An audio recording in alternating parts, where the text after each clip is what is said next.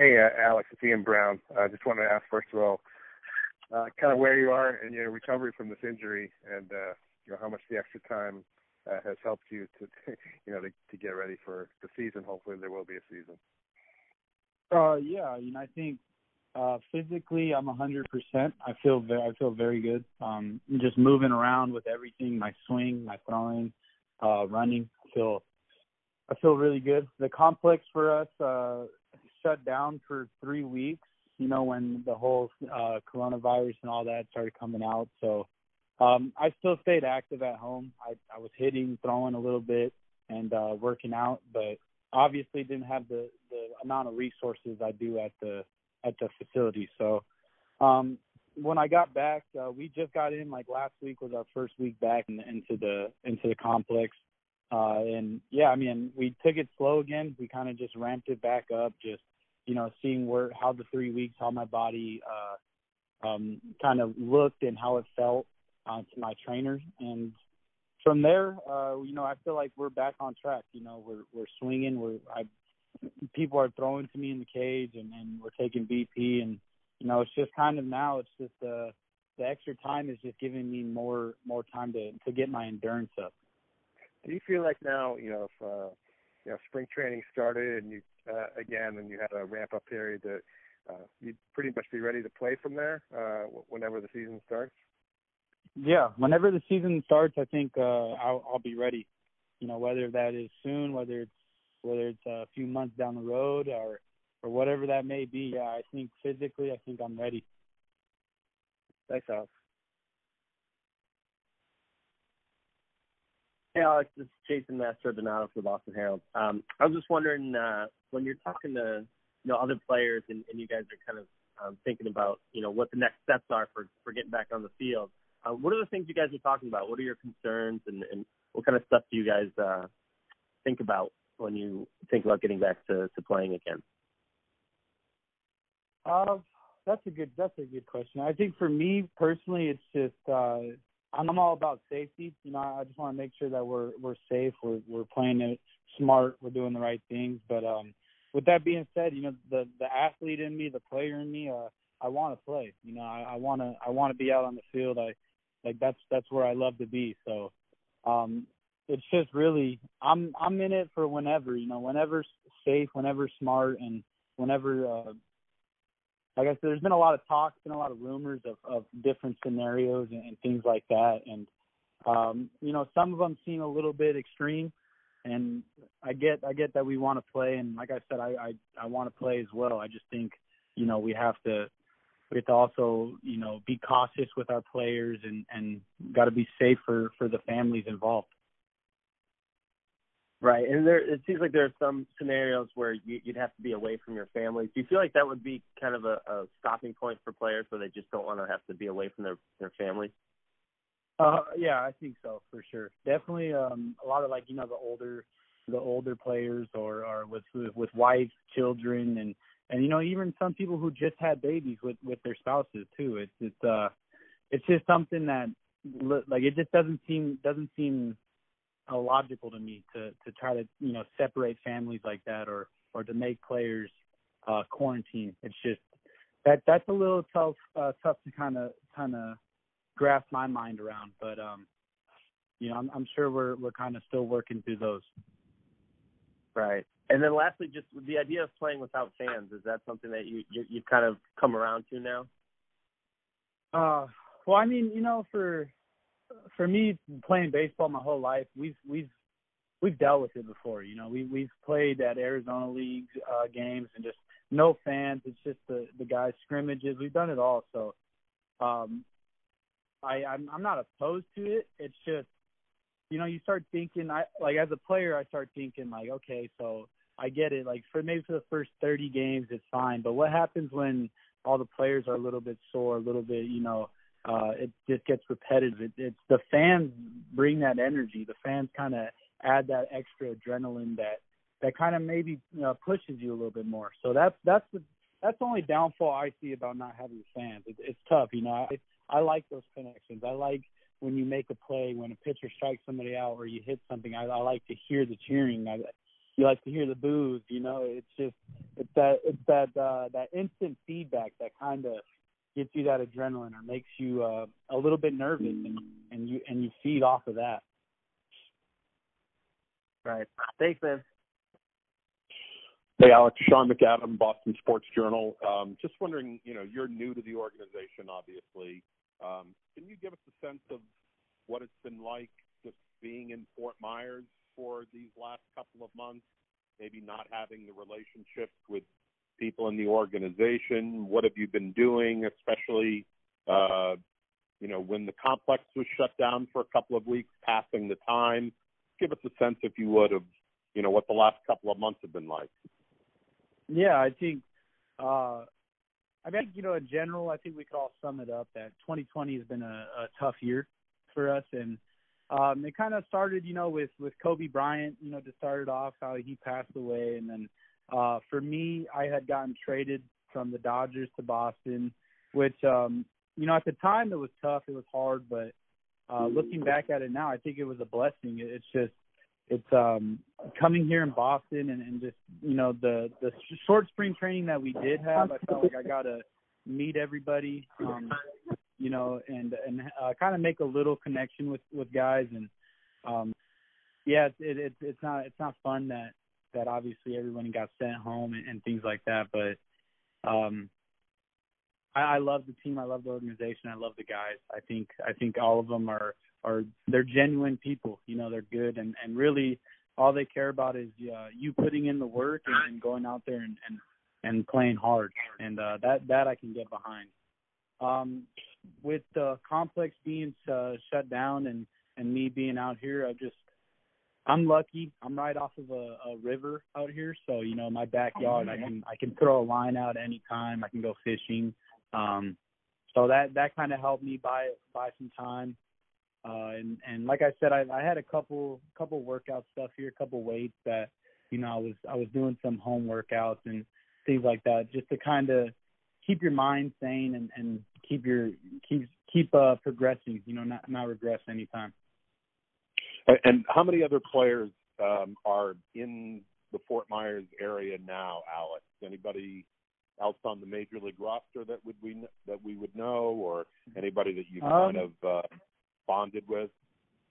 Yeah, there's nobody out here, so I kind of took the whole quarantine thing pretty serious. I stayed isolated. I stayed at the house, and like I said, I'd go fishing here and there, but it was just me and my best friend that is staying with me. But Chris Sale's coming to the complex right now, rehabbing as well. But really, I'm not seeing anybody like that. We're still taking our social distancing pretty serious. Okay, thanks, Alex. Hey, Alex, it's Mike. Go ahead, Mike. Okay, I appreciate that. Alex, Mike Petralia, CLNS Media. My question to you is, every player wants to play, but playing specifically in games. And given what you've been through physically, I'm curious to get your impression on how many games you feel you guys need, you specifically actually, to feel comfortable playing. Guys, other athletes in other sports saying that it's at least 2 to 3 weeks. Do you have a sense of how many games you need to play to feel comfortable and ready to go full speed? And are you taking that? Are you talking because of my injury, or just the general of like what it's going to take for everybody to come back, like a second spring training? Because of your injury. Okay. So with that being said, I think the break, season would have started if this whole pandemic didn't happen. So I'm already 100%. Like I think what it would take the normal player is it would take me maybe even less now, because I'm already doing everything. I'm staying on my hitting, my running, conditioning, working out, throwing. I've been doing all that, and all I've been doing is just kind of adding to it. We started off with 20 throws, then we go to 30, now we're 60, 90 throws a day, and it's like once you start kind of building up all that, your endurance, you start just seeing that you're ready. Like I feel good. I remember when I first started rehabbing that, after a couple throws, it was like I felt gassed, I felt fatigued, I just tired. But now it's like, it's taken 60 throws, it's taken 65 throws, and it's like, then after that, it's like, okay, I'm a little bit tired now, but it's just working our way up. We're just doing everything. The more swings we're taking every day, the more weights we're pushing in the weight room. So, we're just kind of just going, and I don't really think there's gonna take 2-3 weeks. I think it's just gonna be whatever the ramp up period would be for anybody. And if I can follow up real quick, how anxious are you to prove to yourself that you can be the player you can be?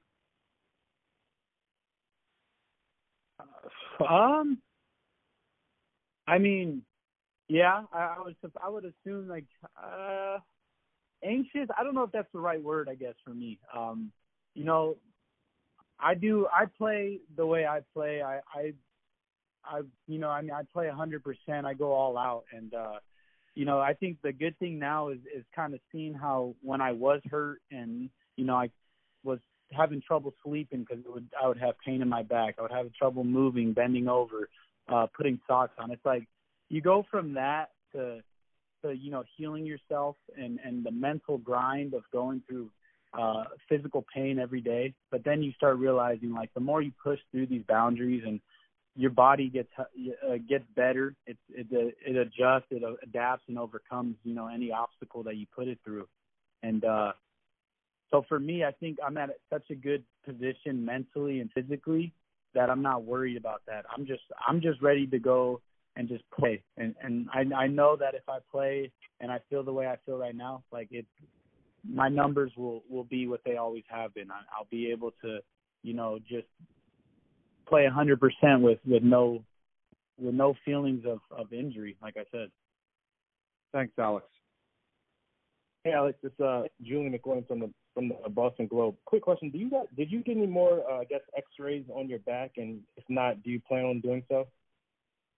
Yeah, we haven't done a following up since I've got traded over to the team. We did them, but I'm assuming that when we all get back to whenever it is, spring training or the bring up or whatever, I think that we'll probably have some imaging retaken and stuff like that. But I think the biggest thing is just kind of how I feel through everything, through the workload, through everyday activity, everyday running, everyday hitting, everyday throwing.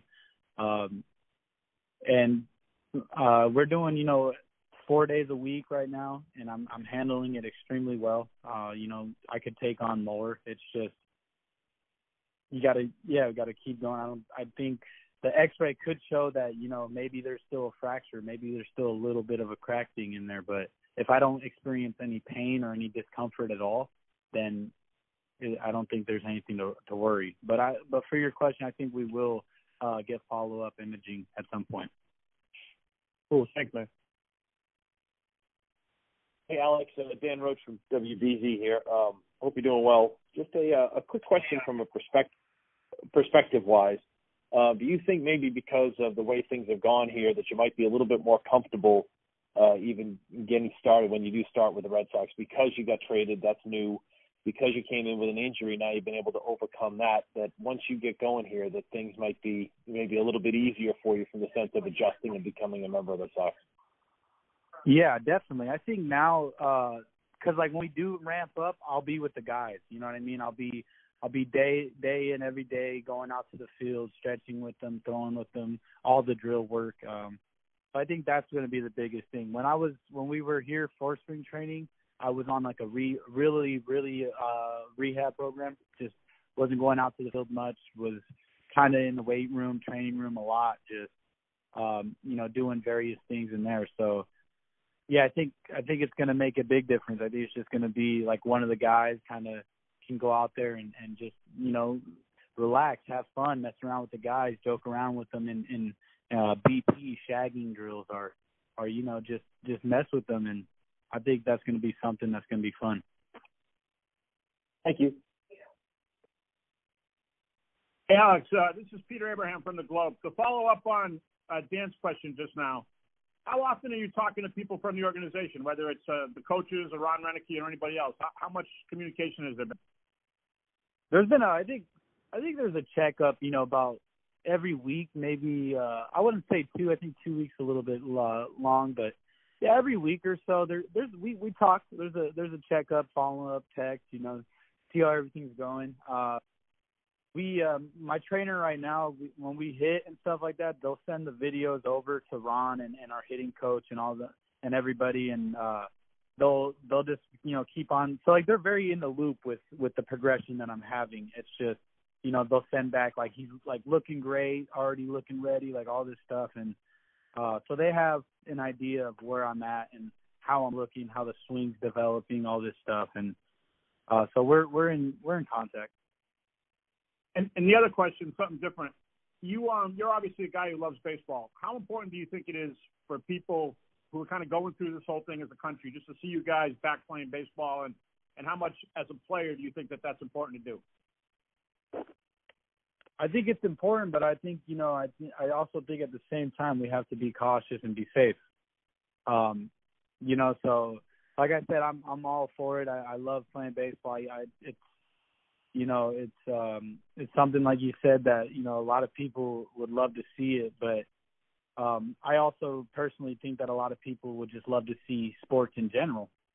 I think people are just missing, sports, and yeah, baseball is an amazing game. It's just, I want to make sure that everybody's safe. We're just, I want to make sure that, we're starting it up for the right reasons and things like that. It's just, I want to make sure everybody's family's safe. I want to make sure this doesn't get worse. We don't prolong this situation. Just something like around those lines. Just as long as we're safe and we do all the things that are right and necessary and cross the right boxes, and they say that we're ready to go and play, then I'm out there. I'm giving it 110%, and that's all I can say about that. Do you feel confident that that'll be able to happen? I mean, I think I'm halfway on it. I think I see both sides of it. That's the problem. I just see both sides of the situation. I see the benefits, and then I see the cons. So yeah, I'm not on either side. I'm just right in the middle, and I think the thing I can tell you guys is no matter what happens, I'm training every single day. I'm putting in the work for as there's going to be a season, as if there's going to be a season. I'm a keep preparing and training and keeping my mind sharp, so I'm already mentally locked in and physically ready to go for it. All right. Hey, thanks, man. Alex, this is Chris Cotillo from Mass Live. Obviously, this is way out of your control and a little bit in the past, but in this scenario where there's no season, the trade that brought you to Boston would mean that Mookie goes to L.A. and never plays a game. I mean, has that thought crossed your mind, and how crazy would that be? That'd be pretty crazy. I mean, that would be pretty nuts. I really haven't thought about it much, but I think it's tough. I think it's a tough situation if that is the case scenario. Our scenario for the Dodgers, but I mean, yeah, it's just, hey, that's part of life, right? We can't expect these things, and I think for the Dodgers, that's tough. That's a tough deal, but hey, everything happens for a reason. And just to follow up, as a player, how important is it to get the year of service time, no matter how much baseball is played? I mean, I suppose that, yeah, that's important from like a business standpoint, but I'll be honest, like as a player, like me personally, I just care about playing. Like I'm not thinking about service time like that. Like I'm just trying to play, like, yeah, it's nice that, we're getting an extra year of service time under our belt, but I mean, I think everybody, me personally, I'll sit there and be like, well, if we didn't play this year, not really like a year, like, yeah, I'm a big leaguer. I still feel like a big leaguer, but it's just like, it's tough when you don't play a year, but